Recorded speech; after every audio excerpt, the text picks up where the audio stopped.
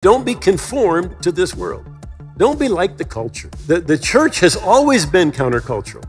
The true church, anyway. Because our culture, this world, does not know the will of God. The thing that is missing so much, even in the church, is the fear of God today. You ever think about this? You can be far from God just because of your thoughts.